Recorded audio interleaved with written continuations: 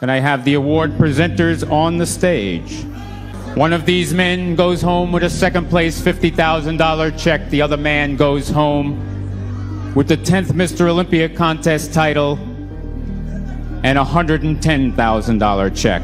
Dorian's, you know, he's retiring. Yeah, Flex Wheeler's gonna be Mr. Olympia. That you're not gonna be allowed to win the next Mr. Olympia. I'm sure you read in magazines and the internet all the hype. How do you feel about that, and what are you gonna do about it? It's all hype. Yeah. Out of nowhere, because Ronnie, I think before that was like 10th or something. Yeah, like he was like seventh place. Yeah. Then comes Ronnie, and he looked like a completely different person. For me to win the Olympia, I had to, you know, increase everything. I worked my butt off in the gym and did what I had to do. You know, the year before that, me and Ronnie have always been super close. When was the first time you took steroids? See, it was probably 1995 or 1996, somewhere in there. You were 29, 30. I was 30 years old, the first time ever. It's been talked about, and he's acknowledged to it. He finally came to me, he's like, man, look, you know, I'm tired of getting my ass whooped. What you doing? You know, because Ronnie was always natural. I got a lot of information from Flex Wheeler. He gave me a lot of information. Ronnie came to me, and I'm like, okay. He's been around, he won a lot of stuff. And I'm like, man, I wonder what he's doing. I learned from people. So I never been effed up like, damn, I ain't gonna tell him he might beat me one day. So we sat down and I laid the whole game work down. So all I can say is, hey, it's on, baby. But I just watched him change, and Chad would send me pictures of Ronnie getting ready, you know, and I'm like, God dang, we still thinking, well, you're gonna beat him because you're shaped, this, that, and the other. But I'm like, I want to be the world champ. And I'll be willing to do just about anything to be the world champ. So I remember being on stage, 1998. I remember watching him and standing behind him like, God dang. In second place. I gotta be honest, we knew what was gonna happen. Flex Wheeler. And with Flex, he was quite honest with me, because everything he told me, you know, worked. But he perfect scored me in those and ended up winning by 2 points. The new Mr. Olympia, Ronnie Coleman. This is Ronnie Coleman, and it's time Mr. Olympia title winner, dubbed the greatest bodybuilder of all time. A bodybuilding open era for Mr. Olympia. Yeah, and it's difficult because someone like Ronnie Coleman came around and he could hold 300 pounds and still look aesthetic because he was he's a one-on-one, you know? He's 5'11", weighing 300 pounds, widely known for his dominant body parts and extremely heavy workouts. All the fun I had in the gym, I had a lot of fun lifting all that heavy weight. A few years later, after winning his last bodybuilding tournament, his rigorous workout took a toll on him. What happened was they put in 4 screws because the discs were, you know, shifting forward and pushing up against my nerves, so they had to clamp them together, and they used these screws to hold them together and so they wouldn't slip forward. Well, anyway, those screws ended up breaking. Ronnie has difficulty walking without crutches. Not only could I not walk, I couldn't even lift my legs. And he may never be able to walk again without assistance. Question now is, how does a man's dream? Why did you want to be the world champ? Because you're the best. The best always get the most respect, you know. And you want to be respected for all that hard work that you put in. Ended up becoming a nightmare. So I stayed in the hospital for like a whole month. So I didn't sleep for a little while there. Being in pain 24 hours a day, 7 days a week. And it was real bad, you know. Join me as we go down the fitness rabbit hole, uncovering the dark world of a multi-billion-dollar industry, and I'll tell you what, it's crazy, scary, and much darker than you can ever imagine. Bodybuilding is probably the hardest sport in the world. Yeah, 100%. Ask any professional athlete, they get days off. They get to go home and have a meal that, you know, they can have a pizza or something.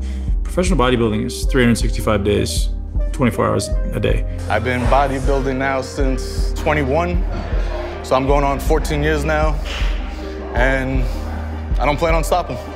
Bodybuilding is totally on a completely different level. It's very, very challenging to add muscle mass while losing body fat. A lot of people just think you could just take a needle and all of a sudden you're gonna look like Mr. Perfect. 10 bags of Cheetos, and 3 cc's. It's not, it's the whole, like, comes back to the whole lifestyle. What I'm starting to see now is many of these bodybuilders starting to come in and they've been using a variety of substances. Terrible. Don't say to him that I do this. It's not good for health. I've seen people that have had severe infections where they've lost arms. We've seen deaths from these products. It's a lot to go through, and it's not rewarding at all. Like, I sacrificed relationships, I sacrificed friendships, I sacrificed social aspect of my life, I sacrificed my family. Everybody want to be a bodybuilder, but nobody want to lift no heavy ass weight.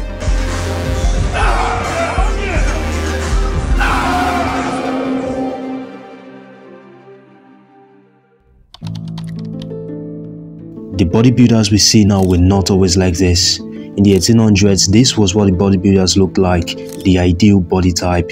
Those bodybuilders were training 2 to 3 times a day, really focused on looking at their body like a piece of art, like a sculpture.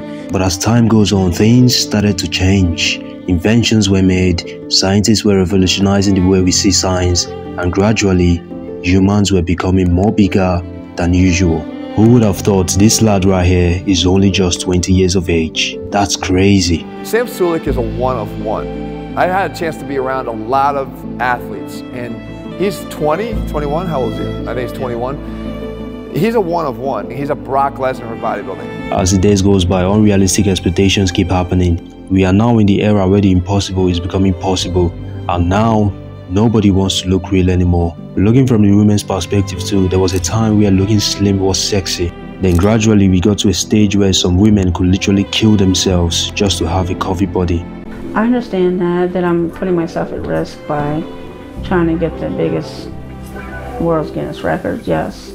It's just, I want to be known for something. And now it's not just about getting a curvy body, but an unrealistic curvy body. I'm living in another world that I'm not living in that world. So it's pretty difficult, I think, but no one can stop me.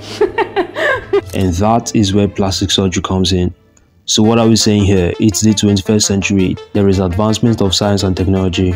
It's now easier to get a banging body in a matter of weeks. With the right food, workout schedule, and supplements, everything have been made easier.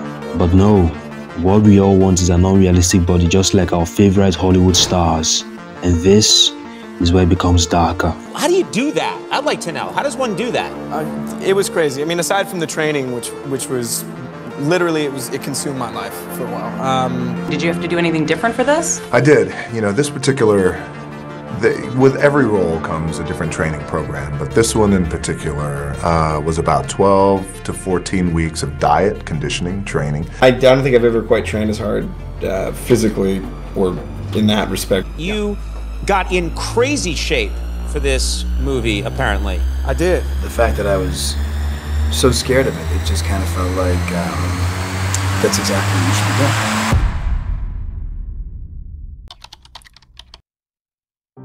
doing. Testosterone is a major hormone in a man that's responsible for muscle growth.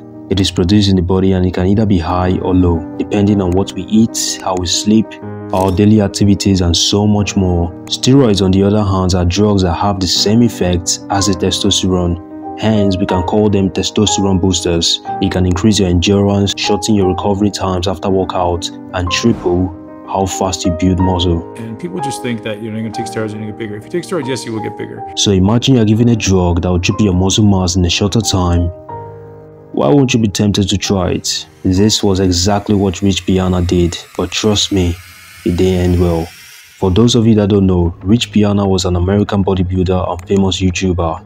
Hey, what's up everyone? Good morning. It is Sunday morning. It is chest day today, and I'm sorry about no video yesterday, Saturday, which was arm day. At an early age of 18, he knew bodybuilding was his passion, so he started going to the gym, training daily, and he became obsessed with the gym. Soon after, he made some friends in the gym and they introduced him to a drug. I was getting ready for a show as a teenager. I was 18 years old.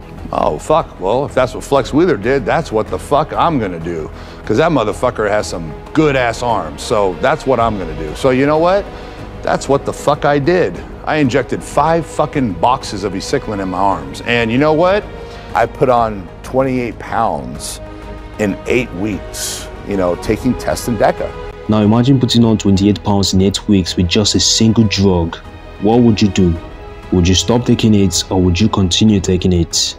For Rich Piana, he took the latter and he was obsessed with his drugs. Did nobody hang with Rich as close as me and Chanel and Sarah. The people that are competing are obsessed and addicted and they don't have any control. It's kind of like a drug problem is an addiction that, you know, you like, yeah, I got an addiction. I'm gonna go get help. I'll get off of it. But when you can afford drugs and there's no limit, it's beyond a drug problem and addiction. It's true. You know, there's people are so addicted, and I was at that point. We'll have talks, we'll battle about it. I always try to get them off the shit. I get them off like 2-3 weeks at a time. I've tried pretty much everything there is out there to try because this is what I do. It even got as bad to where he started playing around with crystal. I said, Rich, that's gonna f your image up. He said, yeah. I said, man, it's gonna eat your face and your teeth. Leave that shit alone. All right. We sitting on this couch. It's like, all right, brother, I'm gonna leave the crystal alone, but we just tried it. I'm like, nah, you've been using that shit. You ain't just try it. He's like, what do you think? Like, should I still mess with the oxys? People that have used it will know that typically people can get addicted, not addicted like a drug, but you get addicted to the result and how you feel, how you look and all that stuff. They can hate me if they want to, but they know I'm telling the truth. I mean, honestly, try to stop. But how can you stop injecting yourself when you can afford the drug? And when you can't win any bodybuilding competition without taking steroids? If you want to become a professional bodybuilder, guess what? You're probably going to have to fucking do them. So you're not going to have a choice. He kept on taking steroids until something terrible happened. So he gone now. And if he was here, I'll still tell this story. So I don't want nobody to think that I'm trying to throw dirt on Rich's name, because a lot of the people that's watching, they didn't know Rich. I was competing on stage and I was at a point where I was getting blown off the stage if I wasn't going to do steroids, so I took that step and that's the road I chose. I knew his time was numbered because I knew his addiction was heavy. And he'd be like, man, I just can't. It's hard because I can afford any drug I want in any amount. I said, yeah, just because you can don't mean that you should. If you have the choice to be natural or do steroids, stay natural. There's no reason to do steroids. You're only hurting your body, you're hurting yourself. It was just the drugs. I knew that was going to be his way out. Here I am, but you know what? I'm happy with everything I chose and happy with the way everything went in my life. And I would have not done anything different. I'm completely happy with the choices I made of deciding to take steroids at an early age of 18. Another man with similar cases, Andreas Monza, an Austrian professional bodybuilder known for his ultra-lean physique, his extremely low body fat levels, and early deaths. His addiction and extreme use of steroids led him to his early grave after he had multiple organ failures at just the age of 31. Or Romário dos Santos Alves, a Brazilian bodybuilder who wanted to be the real-life Hulk. His obsession to be the real-life Hulk came when he was a teenager because he was insecure about his small arms. He started working out just like most teens, but still, he wasn't seeing any result. He was fed up and decided to inject himself with steroids, and since then, he never stopped. Então ele tinha o corpo sarado, barriga trincada, já tinha peito, costa, então era definido. Quando ele começou a usar o Sintol, eu não me assustei. Eu sempre decidi apoiar ele em tudo que ele fizesse. Nunca tive que dar palpite, você não vai fazer isso. Sempre apoiei. He's the one that has me the most worried. I need to get him to stop injecting. I don't know if I'll be able to accomplish that. I'm really, really nervous that I can't get him to. He kept injecting himself until he got to a point he started facing horrible health challenges. My feeling is that this is coming from the products that you've injected. But more concerning was the MRI. How serious is it? That's normal muscle. This, all of this pure product that you've injected. It's eaten up and taken over your entire muscle. Cara, esse foi o momento mais difícil da minha vida e da dela. Porque eu comecei a dar uma depressão que eu não sabia de onde vinha. E eu fui afastado do serviço por conta disso.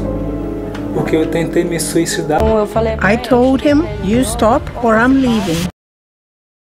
Everybody knows the dangers of steroids, but still they take them. Why? Addiction. The side effects to it can vary so greatly depending on the person. You just never know what you're going into. You know, you could do one cycle and then your natural testosterone could be dumped for the rest of your life, or you have to be on TRT forever.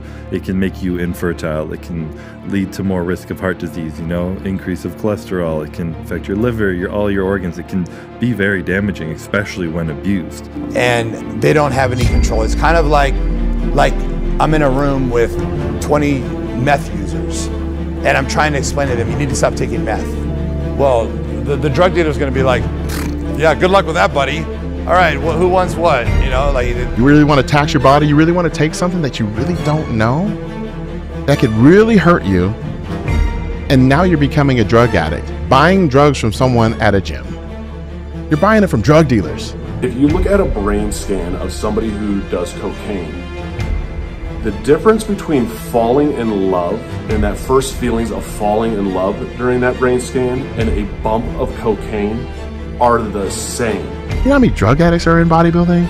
A tremendous amount. We've seen sudden cardiac death in young athletes who otherwise had no cardiac issues and were taking testosterone or other androgens. I really didn't stop until the heart attack. There has been times I've got rushed to the hospital. Like, there's times I've been in the hospital my family don't even know, and I just didn't want to tell them because it was because of that. I couldn't control my anger at all. I used to bash every wall in my house, and it went from anger to depression. That's probably the most toxic thing you can put in your body. And the fitness industry knows this. This is why every month a new set of supplements is made and it is dubbed the next big thing. Now, it's just like in the supplement industry, every month there's a new supplement. Every month there's this new fucking, you know, get incredible results quick, you know, blah, blah, and it's all bullshit because a year from now that shit's no longer popular. There's a new one. What's crazy though is the obsession of looking too big. For some, they want to look big and fit without putting in any work. This is why we now see some people injecting dangerous drugs in their bodies, even if it spoils the way they look. It ruins the look of the muscle. Yes, completely ruins it. Blurs it, soft, watery, bloated, you know, the veins go away. It pretty much ruins every aspect of the muscle. You know, the bicep peak will be over-exaggerated, maybe even to a point, you know, look like a triangle. Some of the biceps look like a loaf of bread. Take all the drugs away. It's like taking the Instagram away from an influencer. They lose their shit.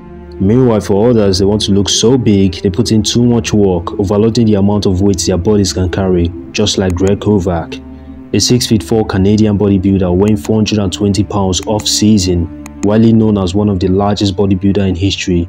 But his large size came at a cost, leading him to his death due to organ failure. Or Ronnie Coleman, who is currently facing multiple health issues.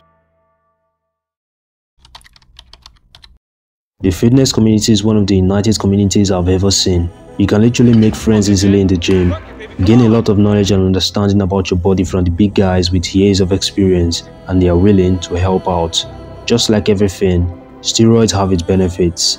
Aside from the fact that using them for a long time can harm the reproductive system, reducing sperm production in males, a smaller testicle size. Do you feel more turned on? No, you're not. It's not just the same. All. No, you less turned on. Some of my teammates were on steroids. And then some of these guys would come home and be like, Ed, you're not gonna believe this, but I think my ball's sharp. It can cause problems with your sex drive, help you, especially when it gets to that moment, you could have problems. Yeah, and then another guy would go, hey, you know, I just look at my back, it's full of pimples. And I look at the guy's back, it's like literally full of pimples. It can also treat problems such as allergies, asthma, arthritis, and so on. But if you want to be a bodybuilder competing in the big leagues, winning tournaments, you have no choice than to inject yourself constantly.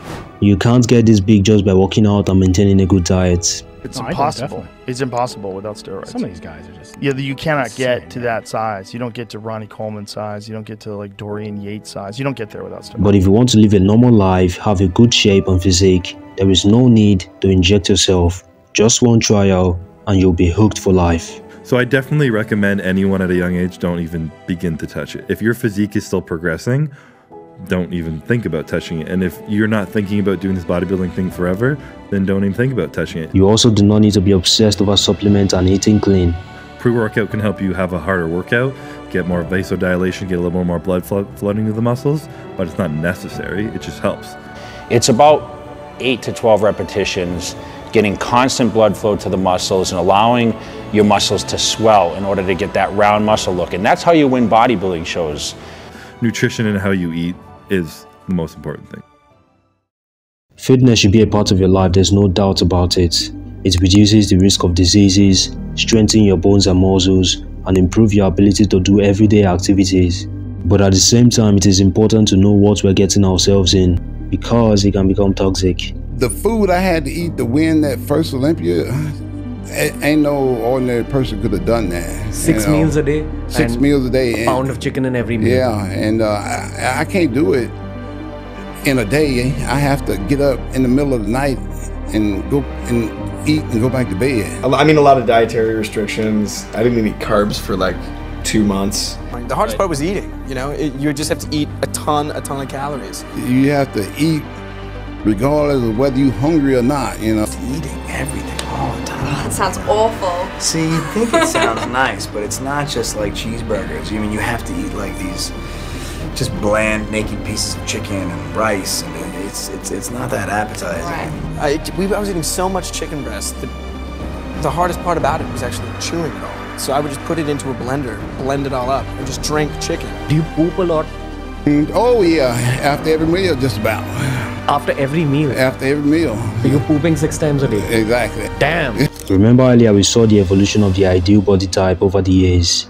Now gradually things are starting to change. Being fat and overweight is now embraced. There are a few words that I don't allow when somebody comes into my house, and healthy is one of them. It's your daily reminder that fat women are beautiful. Ask everyone to rate themselves on a scale of 1 to 10. A fat fucking 10. A fat fucking 10? Well, Jaylene Cheney made global headlines this weekend after claiming fat people are entitled to extra seats on planes because they're so fat. But the body positivity movement preaches that fat is now fabulous. You can have your extra seat, you can have 10 extra seats. You've got to pay for them. A question. If you were given a choice to either be fit or fat, what would you choose? Nobody will ever choose to be fat. The problem is nobody wants to put in the work. Well, how would you say your mental health is tied into your weight loss? It has definitely changed my life. I came from being diagnosed with major depression. And I mean, now I haven't felt depression in nearly 2 years now, and it's so incredible. Because when you're obese, your brain does not work the way it's supposed to, and you don't even remember things like your tasks. I just don't have time. So you make time. It's just as simple as that. If it's important to you, if you know your health is incredibly important, that's something that you can never get back once it's gone. They say, oh, 8 times Olympia, but now he's dealing with injuries. Yeah. That's one of the, what's your response to those people? I'm still an 8-time Miss Olympia. How do you feel? Yeah, I have some regret. I didn't go heavy enough. Really? Come on, he's the king. Ronnie will always be the king. I want to give it up to Mr. Arnold Schwarzenegger, the greatest bodybuilder of all time. And nothing can really bring me down, you know. I'm probably one of the luckiest guys in the whole wide world. You know, God gave me the gift that he didn't give nobody else on this earth.